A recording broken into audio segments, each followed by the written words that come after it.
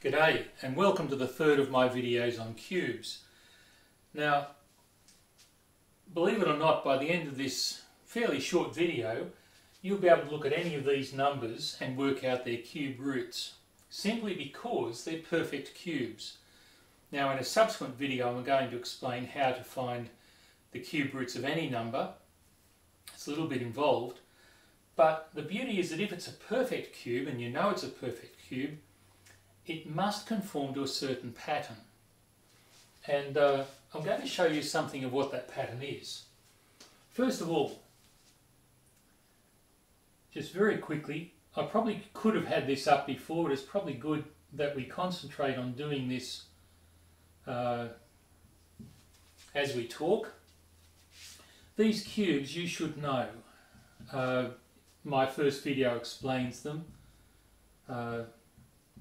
And how to learn them.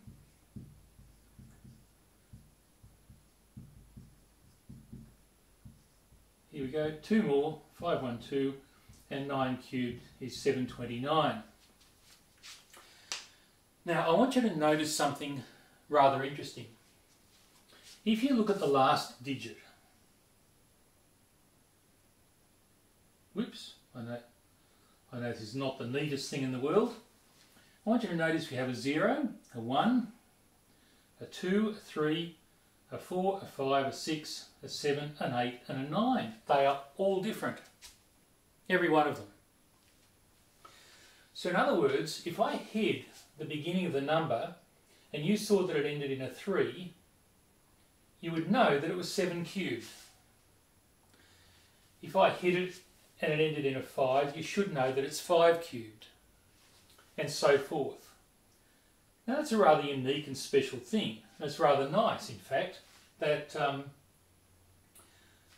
that all these last digits are completely unique. I want you to notice something else about them, and that is that 9 cubed ends in a 9, 6 cubed ends in a 6, 5 cubed ends in a 5, 4 cubed ends in a 4, 1 cubed in a 1, and 0 cubed in a 0. How nice it would be if all of them ended the same way. But there are 4 numbers that don't. Now, fortunately, they make a nice pattern. The first is that 7 cubed ends in a 3 and 3 cubed ends in a 7. So you can think of 3 and 7 being somehow linked or related. Also, 8 cubed ends in a 2 and 2 cubed ends in an 8. So 2 and 8 are related, and apart from those two combinations, all the others are the same. Notice these add up to 10, so hopefully it'll be fairly easy to remember those pairs. But the 4, 5, 6 in the middle all remain the same, and the ones at each end, the 9 and the 0 and 1, all remain the same. Now that's important because if we know these are perfect cubes and we look at the last digit, we know that whatever this is, its cube root ends in a 6. It's something 6 cubed. This one, ending in a 3, is one of these pairs, and because it ends in a 3, whatever is cubed must end in a 7. So just by knowing that it's a perfect cube, the last digit gives us a lot of information about the cube root. In fact, it gives us half of our answer. Because when you cube a number, you get something rather large. And believe it or not, the cube root of all of these will form a 2-digit number, or each of these. Even, believe it or not, this one. When you think about it, 99 times 99 times 99 is a little bit less than 100 times 100 times 100. And 100 times 100 times 100 is a million. It's got 1 with 6 zeros. So anything less than a million, which this is, must give us a cube root of 99 or less. So there we go. Just by looking at the last digit, we can work out what the last digit of our cube root is. How do we work out the first digit? Well, remember that if we have something equal to, let's say, 61 cubed. The 1 cubed will guarantee we get a 1 here. The 60, remember that 6 stands for 60. 60 cubed is going to have a 0, 0, 0, and 6 cubed is 216. Where are we? 6 cubed is 216. So 60 cubed will be this. Notice this is in the thousands. Now, of course, there's going to be more material added on. This result's going to be bigger than this. But it's going to be a little bit over 216,000. And this is a clue. We only have to look at what's up in the thousands to give us a good idea of what number is the leading number in our cube root. For example, if we look at this, we can see that 175 is over that. It's bigger than 5 cubed, but it's not quite as large as 6 cubed.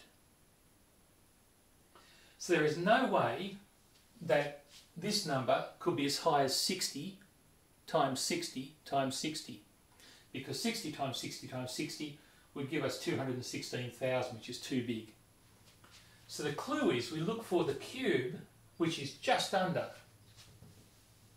whatever number of thousands we have.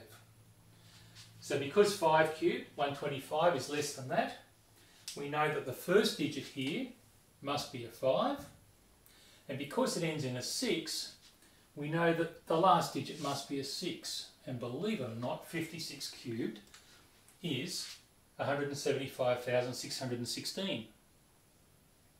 Now I'll rub this out. Let's do 2 or 3 more, a little more slowly, or about the same speed, and then speed up for the last ones. We look at the hundreds, or the thousands rather. Where does 300 fit in our scheme of things? Well, it's not quite as high as 7 cubed. So you know it's 6 cubes, so the first digit is a 6. It ends in a 3, so it's one of these 7 3 pairs. Because it ends in a 3, we know that the cube root ends in a 7. In the thousands, this is quite small, isn't it? 4 is between 1 and 8. So all we can guarantee is we've got 1 cubed. It's not big enough to be 2 cubed. So the first digit's going to be a 1. And ending in a 3, it's one of our 3 7 pairs. So it tells us the last digit is a 7. What's the first digit here? Where does it fit in the scheme of things? Well, it's between 8 and 27, isn't it? So it's going to be a 2 cubed is all we're going to get out of that. So it's going to be 20 times something, or 20 plus something. This cube ends in a 9, and we remember that all cubes ending in a 9, the cube root must end in a 9. Let's do the last 3 a little bit more rapidly and try to stay ahead of me and see if you're right. I'll try and give a little bit of a pause. What's the first digit going to be? Did you pick it between here, between 512 and 729? If you did, you're right, and the first digit is an 8. What's the first digit for this one? Actually, no, we should finish this off, shouldn't we? What's the last digit going to be? Well, remember that all 6 cubes end in a 6, so it has to be a 6. Did you get that one right? Try this one, 830. Now it's huge. It's actually higher than that. So we know that our first digit is a 9. And because it ends in a 4, remember 4 was that one of those little bunch in the middle that stayed the same? The cube root must end in a 4. I hope you got that one right. And the very last one, 35. It's here, between 27 and 64. So it's 3. Ends in a 7, so it's one of our 7 3 pair. So that's 33 cubed.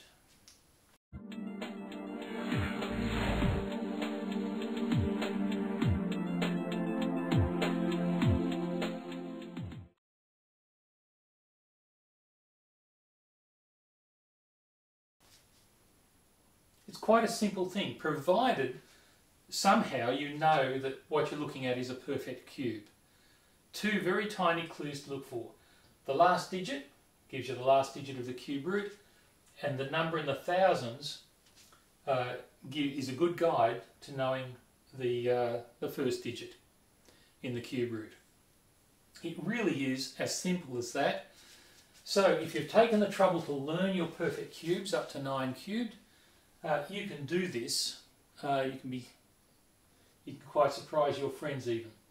Of course, if you have a calculator in a classroom, you'll probably do that quite rapidly. But there are occasions when you might just, because of the nature of the question, know that it's a perfect cube. For example, you're asked, here's a question. You're told the cube has a volume of, let's say, 300,763 cubic metres. And for some reason you know that the length of each side is a whole number of metres. So if you know that's a perfect cube, we've just solved that, and you would know that this was 67 metres by 67 metres by 67 metres. Pure and simple. So there it is. I won't go on and on. You can test yourself out on this. A simple thing would be to get your parents or friends, or if you're in a classroom, the teacher could get you to do this, to pair up, and one of you perform a cube or find a cube on your calculator, read out the answer to the other person, and then see if the other person can work out what the cube root was. And it's quite a good skill. With practice you can do this in your head, especially if they state the number fairly slowly. So just listen for where they say the word thousand. So if they say 636,000, hopefully you can locate that just above 512. So you know it's 50. Yeah, sorry, 8 cubed rather. And then when they read the last bit, you're just listening for the last digit, for the last digit in the cube root. Try it out. If you like it, please click the like button. Please leave a comment if you've got anything relevant to say. And please subscribe to the channel so you can hear about future videos. And I thank you for watching.